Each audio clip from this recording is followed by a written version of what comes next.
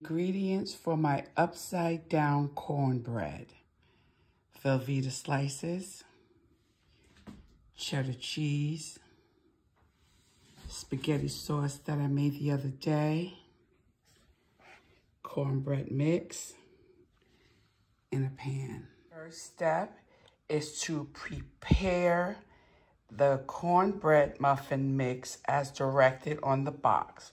1 egg and 1/3 cup of milk. Second step is to lightly butter your pan and then spread some of the spaghetti sauce at the bottom of your pan. Third step is to add the cheese on top of the spaghetti sauce.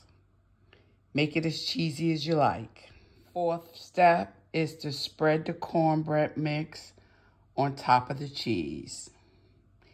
Last step is to place it in the oven at 400 degrees as directed on the cornbread box mix for 15 to 20 minutes until the cornbread on top is done. Upside down cornbread out the oven.